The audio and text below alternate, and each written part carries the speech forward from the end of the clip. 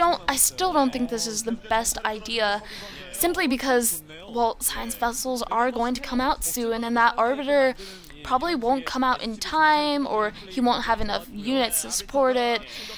This will really depend on the timing of when he uses that Arbiter, and if he chooses to recall or what. If he chooses just to push down through the center, it's also very hard to push up that ramp, push up that narrow choke. You can see that. You can siege on the cliffs, you can siege in your natural, you can just put that engineering bay there and have your natural completely protected. But now these vultures are coming out. They see the Arbiter is spotted. HiyA will be able to just do something, build Goliath. He'll be able to intercept that Arbiter. Meanwhile, there is a dropship coming from HiyA from the right side of the map.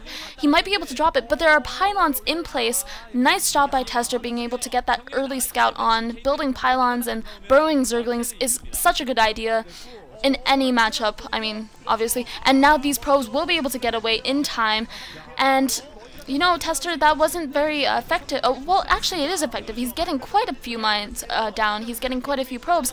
And he's... wow, those Zealots are just going down. He needs Dragoons there. Tester needs Dragoons. And, wow, those Vultures are actually doing quite a lot of damage because Tester just doesn't have anything there. He does have Observers now, so he will be able to take down those mines.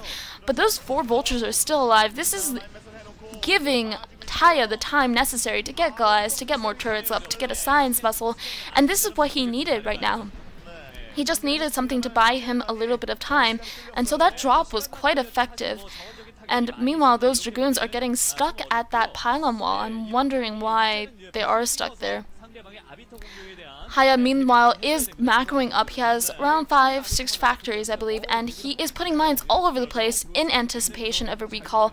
This will be so dangerous for Tester. Tester has missed his time of his opportune time to push, to use his Arbiter to push, and now just going for that early Arbiter tackle won't pay off. So his economy will be behind just by a little bit, not by much, but his gateways were up later.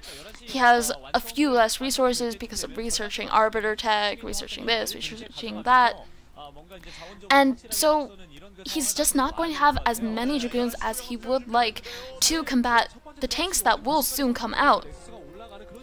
And also because he went for Arbiter tech, Tester hasn't gone for Expos, which is what you need to do. When the Terran turtles like this, the Protoss players should Expo, should just get an increased economic advantage while the Terran is too afraid to push out at that moment.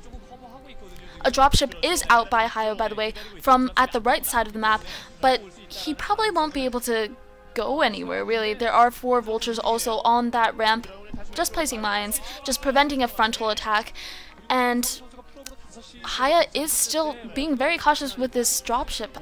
I believe that it probably has four Vultures or something. Meanwhile, he's doing just a run-by with these Vultures. Will he get past? He gets a couple of probes. He gets 3, 4... Do I hear a 5th probe? No. He gets a couple of probes before they get through that little pylon block. That actually reminds me of use map settings games. By the way, there is a cannon there while this drop is being dropped, and it won't work. There are only 2 Vultures. There was probably also a tank, but HiyA probably chose not to put the tank down, or the 2 other Vultures down, because he saw those reinforcements. By the way, I was just saying that those probes getting past that pylon reminds me of that UMS game on Battle.net called Cat and Mouse. Yeah, really reminds me of that. And yeah, if Vultures are cats, then probes can be mice. Alright, anyway, we are seeing a very prepared HiyA now. The observers have shown a very prepared mined-up factory area. There will be no recalls. I think Tester will have to use those Arbiters for some really pretty damn good stasises. Otherwise, they're really not going to be able to recall. They can just cloak their units. But HiyA will have science vessels. He will have detection. He'll have a bunch of comsat stations. I think Tester has gone for his 3rd expo, by the way. I forgot to mention that, but I'm not sure if HiyA has yet. I don't believe HiyA is. I believe HiyA is probably going to just wait for that recall and then push out after that. That's usually a good idea. That's basically how timing works. You don't really want to move out of your base until you know where your enemy's units will be, where your enemy's units are, and with arbiters is the thing, you don't really know. You can't be sure that your enemy's units will confront your mass of siege tanks.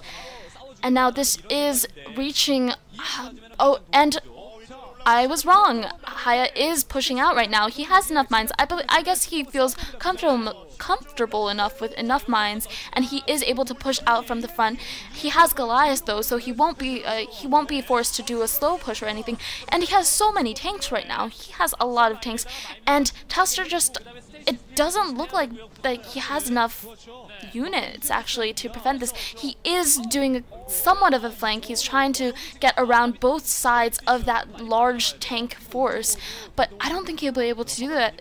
To do it, because HiyA is at that nice upper ledge position where the ridge is actually quite narrow, so if Dragoons choose to approach tanks from there, it'll actually be quite ineffective. It'll be interesting to see a recall over the tanks, recall of Zealots maybe, but I don't think we're gonna see that. Maybe we will.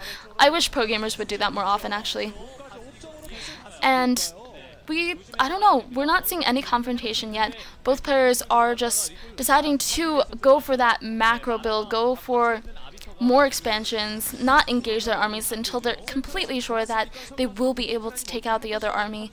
And I think HiyA actually should do some more harass. He's just letting Tester get 2 more expansions already, and an EMP goes off on that Arbiter. Nice EMP. That Arbiter won't be able to recall or stasis anything, and that whole right side of the army, I think basically Tester has 2 armies right now, one at the top middle of the map and one at the bottom right now, and it's approaching HiyA's base, but he's going to be in trouble, I think. There are 2 blue lines kind of just surrounding, pinstering that force.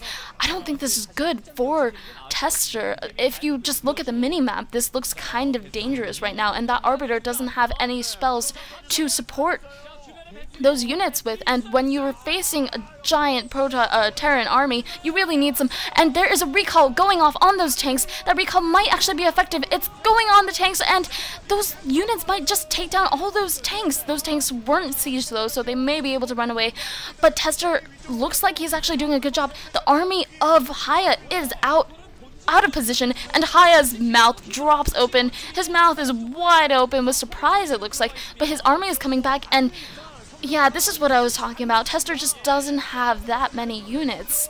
He just doesn't have the units to support, I don't know, a frontal attack, but maybe he could just take down this command, or he shouldn't really take down the command center. It's not really worth anything yet. He needs to take down factories, but these vultures are already taking care of everything. He's taking care of the zealots. That recall was a complete failure, and now his expansion at the 3 o'clock position was taken down by those 2 tanks. So this is quite dangerous for Tester. Tester wasn't able to really affect any damage with that. He was able to, I don't know, kill a couple of tanks, but he really needs to take down a lot more tanks. And meanwhile, he's just walking into mines. Really poor by Tester. Tester, I guess, really desperately wants that expansion, so he just walked in there without an observer, but he keeps losing so many zealots. He lost like 7 zealots right there, carelessly, to 4 tanks.